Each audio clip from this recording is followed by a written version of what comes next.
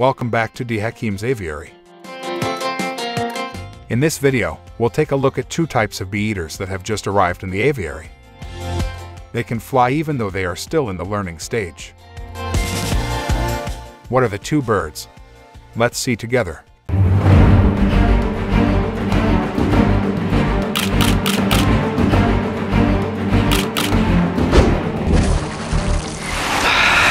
It's the aviary. Assalamualaikum guys. They are new residents of the aviary. They had only arrived 2 hours ago, and now they were this tame. Although, on the way, these birds often act fussy. What are the names of these birds? Chestnut-headed bee-eater. Are they a couple? They're a pair. Can they fly freely? They can, but are they still learning? They are still learning. Let's try it right away. We have to get used to wearing gloves. Any color. But here we are used to wearing red. So, if we want to train birds, we wear red gloves and whistles. How to use the whistle? Just blow.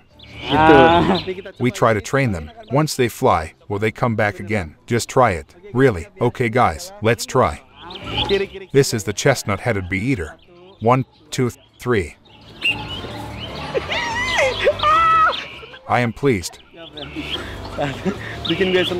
It's easy to make me happy. Their flying ability is still not far off. They train like boomerangs. If we want them to fly far, they have to fly over the aviary. No, they can run away. No, no, no. They will not run away. It was afraid they would run away. Let's go further.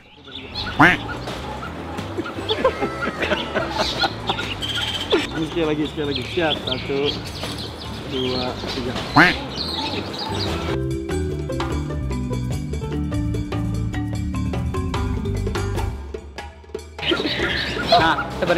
There is a unique technique to train birds to fly freely. If we put the glove on our left hand, we throw them with our right hand, so they will not feel left out. So, we release them using our right hand, then let them perch on our left hand. Okay, sorry. It was to make the birds not feel driven out. Okay, gini.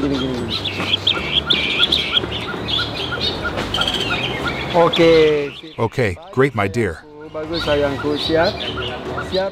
Ready. 1, 2, 3. I love it. We reward them.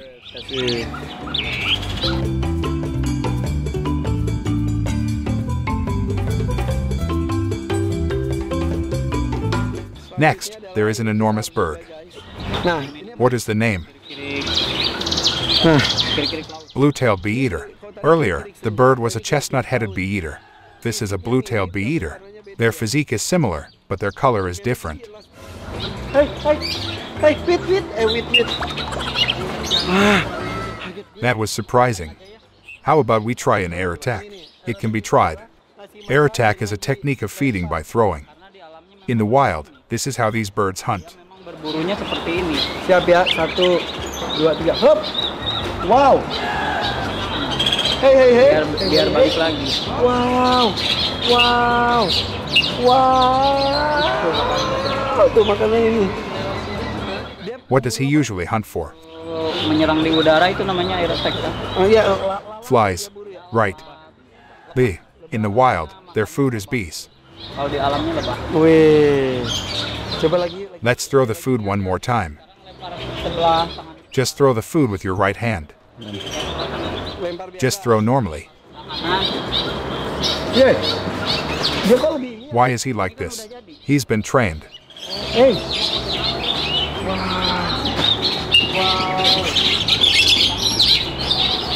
Oh my God, mashallah. Here is your reward. Okay, good boy.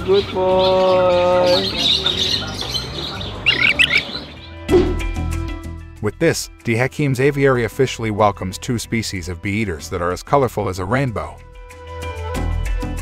The first is chestnut-headed bee-eater or Merops leschenalcia, a bird about 20 centimeters long. The crown and nape are light browns, the eye strips are black, the throat is yellow with brown borders, the wings and back are green, the belly is light green, and the tail and tongue care are blue. Unlike other bee-eaters, the chestnut-headed does not have two elongated central tail feathers, whereas the blue-tailed bee-eater or Merops philippinus has a long band on its tail. Their size is also more significant, with a body length of about 30 centimeters. There are blue under and above black stripes on their eyes, green crown and back, yellow chin, and brown throat. These two bird species can be found in South Asia to Southeast Asia, including Indonesia, with habitats in the near open waters up to an altitude of 1,200 meters above sea level.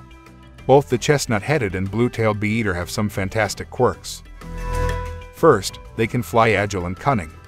They are even good at catching insects while flying.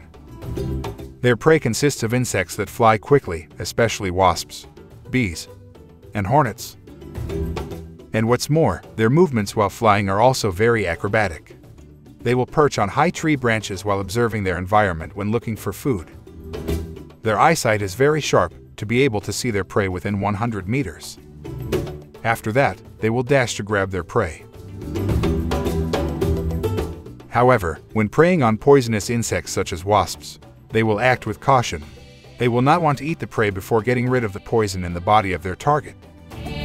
To remove the poison from the wasp, they will rub the wasp's belly slowly against a tree branch with tight internodes. They will close their eyes during removing the poison so that the wasp venom does not get into their eyes. The second uniqueness is that they rarely bathe. Once they clean themselves, they would dip their bodies into a puddle before flying back up. That is if we assume they live in places with abundant water sources. If they happen to live in a dry habitat, they will clean themselves more often with dust or sand. Third, they have a habit of sunbathing while combing their fur. They even spend about 10% of their time each day basking with their backs to the sun while spreading their wings. The goal, namely, let the sun get rid of fleas or parasites from their bodies and fur. When sunbathing, they usually do it in groups. Fourth, they are birds that have a high sense of community. They will nest in groups and help each other. For example, when a mother raises her chicks, other birds will also help the mother care for her young until they are adults. The chestnut-headed bee-eater's nest is a narrow tunnel about 1 meter deep in a mound or sandy riverbank. Meanwhile, the blue-tailed bee-eater's nest is a hole in a heap of mud or soil. This is information about the two bee-eaters at De Hakim's Aviary. Thank you for watching this video, and don't forget to hit the like and subscribe button. See you in the next episode.